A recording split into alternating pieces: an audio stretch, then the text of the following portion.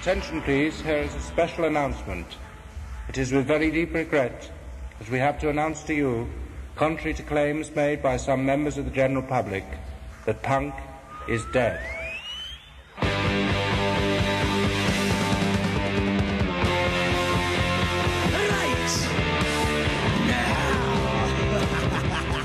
Punk is attitude. It's nothing to do with what your record sounds like or what your music sounds like or what music you listen to or what clothes you wear or how old you are.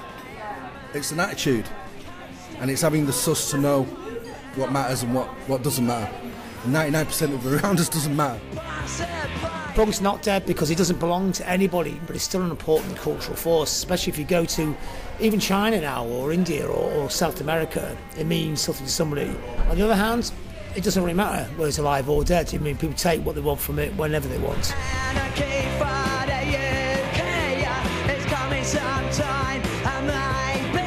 What can you say about punk rock that isn't good? Everybody thought they were out to cause evil. When they weren't, they were just anti-establishment. But what were they doing for us in them days? They were making all our mothers and fathers unemployed. It will never die, not in this town. The do-it-yourself mentality was definitely a core principle which made punk appealing. And I think the whole scene's become much more complicated in the post-millennium period because of the rise of digital music. But that indiness, that do-it-yourself spirit, has survived for 4 decades. Punk rock is 40 years old this summer and still thrives as an ideal for living. London Calling by The Clash was a clear entreaty to the faraway towns where Joe Strummer invites you to come out of the cupboard, you boys and girls, and they did. Thousands, if not millions, of disgruntled, discarded provincial kids. When this punk explosion happened, and we had the Sex Pistols and the Clash and the Damned and these bands in London, it wasn't long before the tremors of that earthquake were spreading northwards. And so yes, I think perhaps the provinces have been quiet on the musical front for a while, so punk had an extra intensity, an extra excitement about it for those of us living in the north.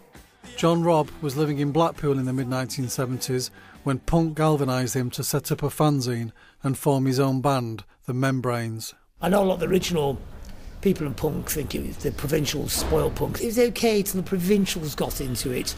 I was going, what's a provincial? We're not your provinces, you know. It's a horrible term, isn't it? We're at the last corner of the empire, are we? Oh, somebody from London. And also, that punk actually got good when the provincials got it because we actually totally believed in it, whereas everyone else were like Bowie Roxy fans and it's just a fashion for 4 weeks. We thought it was a revolution, you know, we totally misinterpreted it. Yeah. Why did we need it more than they did? Because we were bored, really. It wasn't tower block rock. A lot of people to punk were students as well. It's a mixture of people into punk. It's not this idea that it's all kids from the council estates and it had to be this and this. It's a cliche glued on afterwards. It was all different people like punk, wasn't it? Paul Cook, drummer with the Sex Pistols, recalled the band's impact in the regions when we met up in a busy cafe. We'd done a few shows just in the home counties, and then there were some gigs booked up north, as we would say at the time, you know, which were way up north, in Yorkshire and Doncaster and Scarborough, places like that. And that was the first time, really, we ventured way outside of London. I think the furthest north we'd been was probably Hampstead at the time. And so it was like, oh yeah, we're going up north, this is going to be fun and exciting. We tapped into something straight away. And I think wherever we went, it influenced a lot of people, and I think they all came screaming out of the terraces or the flats, you know, and it was something they could engage with, and it just struck a chord straight away. Largely unknown, the Sex Pistols' first show outside the London area and their last ever in the UK were both in Yorkshire.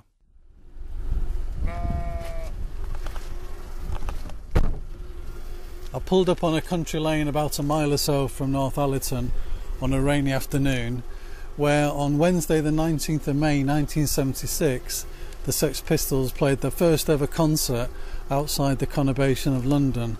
That was a good 6 months before the release of their first single and their infamous appearance with Bill Grundy on the Today Show. It's the county town of North Yorkshire. We've got police headquarters, library, and the farming community bank in this town, and there's some large farms in the area and quite wealthy landowners around. So it was known to be the richest town in Britain. Steve Williams was in Sayers nightclub on that early summer evening in 1976, where his friend Brian Simpson was the resident DJ. Recent bookings had included the Searchers and Wayne Fontana and the Mindbenders. They sounded like this. Don't throw your love away. No, no, no, no. Don't throw your love away for you. And this. Where did my baby go? It was quite a small club. It always had a good atmosphere, and it was very well supported. Wednesday, Thursday, Friday, Saturday night, I think, if it'd be fair to say, wouldn't it? Yeah, and the bands played on the dance floor. Yeah. And there was a little no stage. Stone wall around it. Yeah. It was a half-circle dance floor, plumb bang in the middle of the club. I used to be the DJ for the night, for the owner, Bob Lloyd, and he asked me to play with this band that had travelled up from London, and they were a different sound. I announced them 3 times and nobody appeared. Called one of the doormen into the DJ booth and said, "Where's the band?" And he said, "They're over there asleep." So I said, "Do you mind going over and giving them a kick on the legs and getting up onto the stage?" All I can think it maybe was part of the act, but the management didn't inform me, or the band didn't inform me prior to the show. And when they came on, people were just leaving the place because they'd never heard anything like it before. I wondered what the hell was going on, and then it was like 2 weeks later, you know, I'd opened the music paper and I thought, I'd seen these people in town 2 weeks ago. Did it have any impact on the town, this gig? Was it the arrival of punk thereafter? Nobody knew who the Sex Pistols were at that point. They came and went, and it was months, if not a year or so later, before punk really took off. Northallerton's quite a safe, posh little town, for want of a better term. Market town. It's typical market town, and you know we're still 20 years behind everything now. So at that point, you point, were ahead of the country. We were ahead of the game, yeah, but we didn't know it. Yeah, we were at the sharp end of punk. Yeah. As kind of guys in middle age now, how often are you asked to reel out the story of the night you saw the Pistols? This is the first time. Well, I think pretty much, yeah. I've mentioned it a few times, but people didn't believe me. No, it falls on stony ground a bit. What do you think the old punks have turned into? Middle-aged blokes. I fancy that.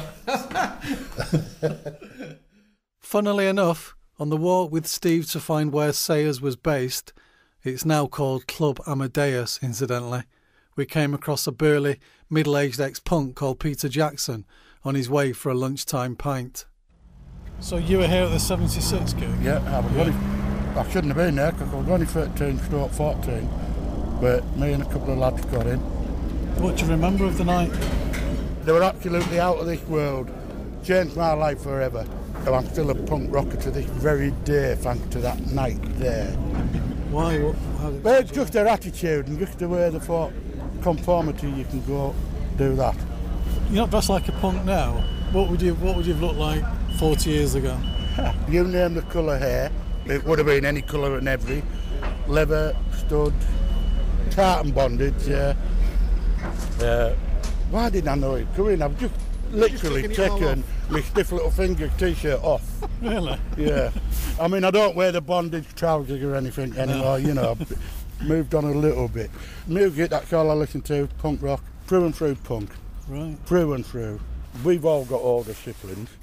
We had to listen to their crap, which was the Eagles and the Free, and because, you know, we don't want to listen to that when we're 9 and 10-year-old. No. But that's what we had to do. This has long been the received wisdom that punk was an essential response to a safe, stale music scene where virtuoso playing decorated escapist songs. I grew up in a Lancashire mill town where one of the first and staunch converts to punk was Andy Thorley, who still tours performing his poetry as Andy T. I paid him a visit. All right, yeah. You okay? Yeah. How are you? Yeah.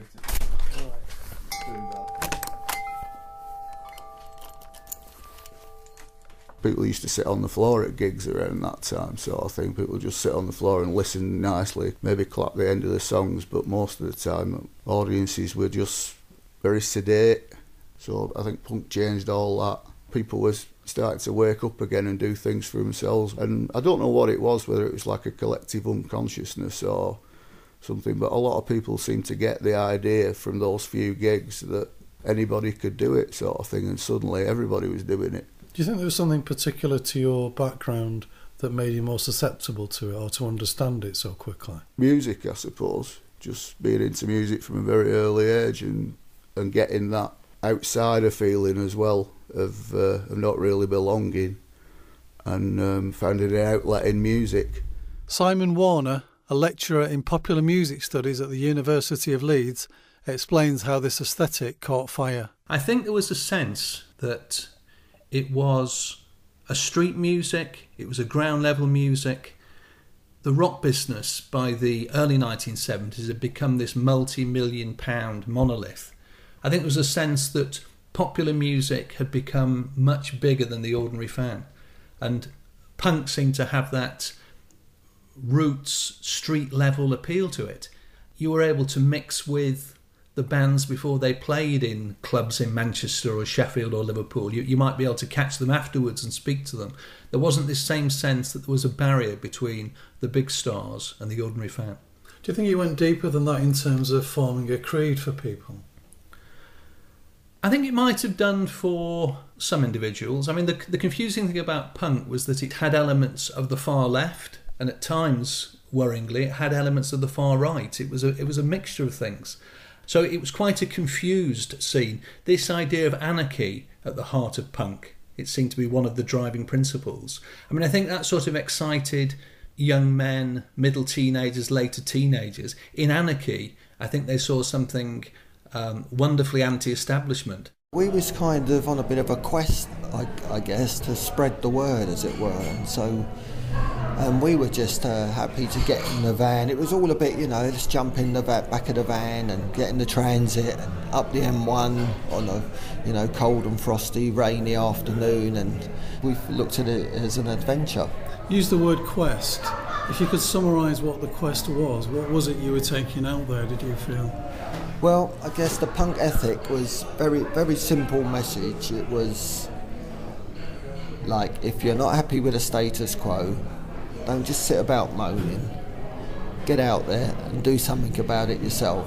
Very DIY, if you like, and I think we tapped into a lot of unrest in the country. When we went up to Northallerton and places Scarborough and Doncaster, places like that, there was a crowd there that related to us and was really into what the punks were doing and the Pistols were doing, and our message, it was either you really hated us or you were really into it. There was no in between at the time.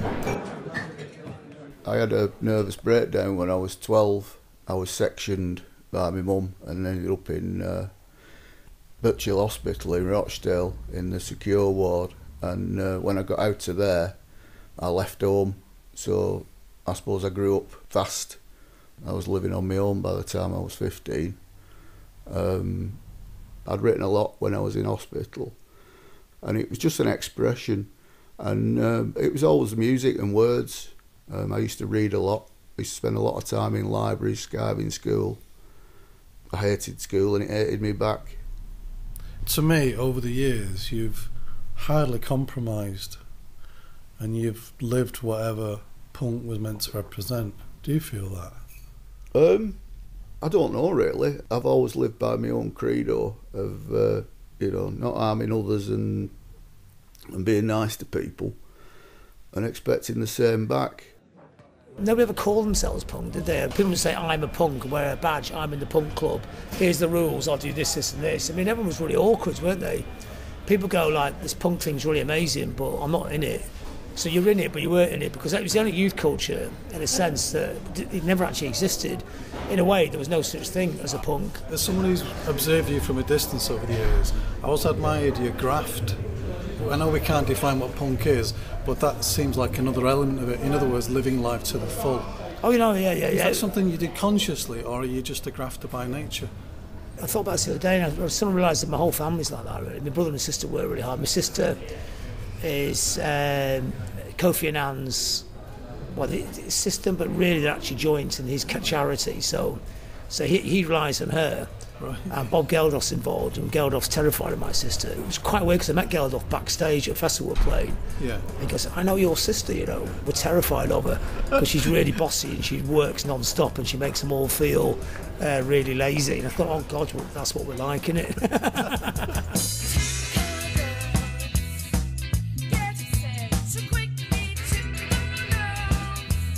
Punk stood as a life choice for both men and women. Rock and roll cultural historian Dr. Jennifer Otter-Bickerdike. It was this idea of a woman could be in control. So the woman as the visible front figure, whether it be for a band, whether it be on the boardroom, whether it be as a public figure, all of those things, punk opened up, blew the doors off for women to do, pushing against how you're expected to be and what you're supposed to look like. I think even now, having Hillary Clinton on the bill for the presidential election in America, that is, whether she wants to be or not, totally a descendant of punk rock, the ability and the feeling that it is possible. That's what punk really gave to not just women, but to everybody. Just 17 months after visiting Northallerton, the Sex Pistols played their last ever British date at Ivanhoe's in Huddersfield on Christmas Day 1977. Stephen Dorrell was one of the organisers. Malcolm McLaren rang up and said, would you like the Sex Pistols to play on Christmas Day? And I said yes. So I went home for Christmas. I forced my parents to have Christmas dinner in the morning, and we sped up the motorway. So we were there from the afternoon. I was supposed to look after the Sex Pistols, see that they were okay and all the rest of it. And I remember going in, and they were downstairs, and they were drinking, and we were all drinking. I thought, this is the most ridiculous job ever. Who could ever think of a job of somebody looking after the Sex Pistols? Huddersfield became a rallying point for clued-up teenagers from all over the country. Mark Burgess, who later forged a lifelong career as frontman with the band The Chameleons, headed there from his home city of Manchester. They were a breath of fresh air. Man, they were debating the Sex Pistols in the Houses of Parliament as being a threat to the fabric of our society. They were the epitome of rebellion against, the stodgy, bloated, redundant establishment. It became a statement. It was everything that was healthy about being a teenager. Freed my mind. Unknown to Mark, the Pistols were to play 2 concerts. The first at a party in the afternoon for the children of striking firemen, which featured a gigantic Christmas cake, and another for the general public in the evening. I went up to the venue and I noticed all the posters outside. And then I saw all these kids filing in through the door. And then the DJ starts telling all these kids how lucky they are because the Pistols are going to play for them. And he said, they're here. And I ran to the door and looked out, and the bus pulled up, the door opens and Lydon comes up, and the first thing he does is launch a paper plane out over everyone's heads. All these kids are all kind of going really excited. They all shambolically fall off the bus. Sid's there and Nancy's there, the whole shebang, the whole 9 yards. So I go back inside, they walk in, and they play. They played, and it was amazing. It was amazing. It was almost like a catwalk type deal going to the stage, and he starts crawling down the stage. So I don't know what I was thinking, but I ran up and I grabbed a load of cake, and I just pummeled it right into his head. I just covered him in cake. And he starts laughing his head off, and all the kids, they see this, right? They go, yeah! And they all start throwing cake all over him. So he's just like, the band's playing. He can't function for laughing, getting pummeled with all this cake. Yeah, it was just a spur of the moment thing. He was thinking I'm a bloody mess, and we made him one,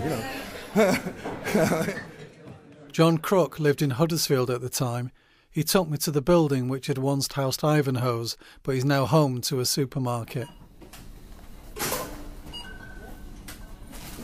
Now this is the kind of guts of where the gigs took place. We're wandering down the veg aisle. And, there's a term called psychogeography where you're sort of referencing places and the feelings you get from those places, amongst other things. And I sort of wander down here sometimes and I just think, well, all those kids on Christmas Day, you know, getting the presents from the Pistols and what was going on with the people. And now it's it no longer exists. When you're wandering around Lidl, do you sense that anybody else is having the same thoughts? I'm not sure, because I think the clientele is quite mixed, actually. I think most of the people wandering around here don't have any idea of the place that it used to be. While many took a positive message from punk, some turned the energy to hostility.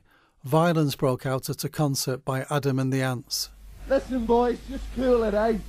OK, so you're all tough. How about a 1-on-1, eh? Instead of like 10 of you onto one person. Right, the police are on the way down now, so if the troublemakers want to leave, let's have them out and let's have a gig on. Otherwise, there's nothing happening. There's only one people in... The 1970s were harsh times. Martin Richardson, an academic, is working on a project about punk with John Crook. The kind of hardships that were going on in the provinces. I mean, you've got the winter of discontent, you've got disputes going on through the 1970s. It was an expression and kind of showing an awareness of what the state was causing. I think the fact that there was so much discontent, you know, there's obviously things like unemployment, a lot of racism. I just think society was skewed in a certain way, and it had been that way for a long time. And they could see how things were fermenting, you know, out of the sort of early 70s, mid-70s squatter scene, the sort of political scene, and they could feel something was coming. When we went up north to Northallerton, Scarborough, etc. Paul Cook of the Sex Pistols. There was quite a hostile reaction to us, you know, and like we'd come outside a gig, I remember once, and the van tyres had been slashed, or, you know, people were quite aggressive towards us when we were playing, you know, like trying to get us off. I mean, we were quite raw at the time as far as music goes, and, you know, you could tell the hostility, like, you know, people wanted us off the stage and thought it was a racket. Well, you've got to understand, we was playing like kind of working men's clubs as well sometimes up there, so it was like, it was a bit like the Blues Brothers, you know. We should have been playing behind a cage, really, and like things would come flying across the stage, and, you know, there were people shouting at us and stuff like that. Were you ever actually afraid? We had a bit of a siege mentality about us at the time, so you definitely had to watch your back. When we played a lot of places, we'd always have our mates with us who were quite handy and could look after us, and we did need that at the time. Thankfully, there was no violence when the Pistols struck their final chords before a British audience. They came on stage at Ivanhoe's at about 9:30 p.m. on Christmas Day night 1977, while most of the rest of the country was watching the Dick Emery Christmas show, followed by Starsky and Hutch. Julian Goodall managed to get himself a ticket. That's the ticket, Mark, and it's £1.75, which obviously wasn't a lot of money, but I got ticket number 50. Yeah. They were numbered from 1 to 300. I remember turning up in a black blazer, black trousers, spiky hair, queuing up, going in. I was right at the front of the stage. Johnny Rotten handed me the mic, and I was actually singing into his microphone one of the songs, and it was just, as a young teenager, I don't think I realised what I was witnessing, really. It was just a good concert at the time, you know, and really no trouble, really enjoyed it. Come and get your punk in Woolworths. Bondage trousers £12. Mohair jumpers sold next to cardigans. It always comes around. They turn it into a joke, anything that threatens them. Turn it into a dog or a cat that they can stroke and couldn't bite its own tail. They make it safe. That was Make It Safe by another punk poet, Patrick Fitzgerald. The blanding out of punk, along with the notion of selling out, has formed a lively discourse over the years. The spoof public announcement about punk being dead at the beginning of this programme was created by the anarchist band Crass, who sang, well shouted, "Punk became a movement because we all felt lost, but the leaders sold out and now we all pay the cost." Firstly, I want to give you Mick Jones' explanation of selling out. Somebody in America says, so do you think the Clash are sold out? And he goes, right, this is what it is. You get a venue, it's got 3,000 tickets, you put them on sale, they've all sold out, that's selling out. And he did it with a twinkle in his eyes. It's funny, but it's a great explanation, isn't it? Because there's no such thing as selling out, is there? It's also avoiding the question in a sense, though, isn't it? You know, philosophically, what do you see as selling out? Selling out was a thing that the music press put on the bands, because I actually don't think any of the bands actually did sell out. You know, Clash signed CBS, power to them. You know, I know CBS is the enemy at one level, but I know how hard it is to make music. And what do people expect Clash to do? Drive around? Someone actually said this. Why don't they go around in a van selling their records to kids all over the country? That's so pathetic, isn't it? Because they made some amazing records, and they've ended up being like a cultural footnote when they should have been a mainstream band. The bands just give you brilliant music, and they give you the energy to empower you to do something useful. I don't expect the drummer out the Clash to bring down Parliament or the government or something. That's not his job. His job is to be a great drummer and to make us feel so empowered. We go and do it, you know. Do I have a punk attitude? Yeah, I do. Yeah, I do. I have the same attitudes towards the establishment. I have the same attitudes towards the musical establishment. I have the same attitudes towards the royal family. You know, I read somewhere that the Queen has given her official blessing to 2016 as the year of punk, and I wanted to throw up when I read that. The Queen has given her blessing. 2016, 40 years of punk. She's given her blessing to it. That nauseates me. People have come up to me many times and said, "Thank you very much, you've changed my life." You know what I mean? I think, well, that's quite a big statement, but, you know, glad to be of assistance and all that. And so that just says it all, really, when people come up to you and say that, and, you know, it's quite humbling. It was the best education of my life, that was for sure. The Pistols and the people who are all involved with it, Malcolm, John, Steve and everyone. And you do, I mean, sell out, what is that?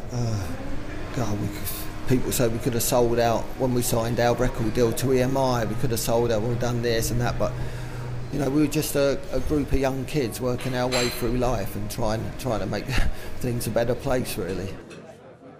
Meanwhile, Andy T has just returned home after taking his poetry on tour to the United States for the first time. We'll listen to the track Tomorrow from his debut EP, released in 1982. How near did we get to the ultimate end? How many suicides and frightened friends? How do you feel when you hear your 18-year-old self still banging on there? It feels odd, it feels strange, but it sounds like another person. But I suppose everybody feels like that when they've recorded something a long time ago. You still relate to the sentiments? Oh yes, definitely, yeah.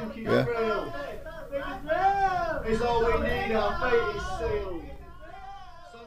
Punk, the Pistols and the Provinces was presented by Mark Hodkinson, produced by Mark Hodkinson and Kenny Weil, and was a Smooth Operations production.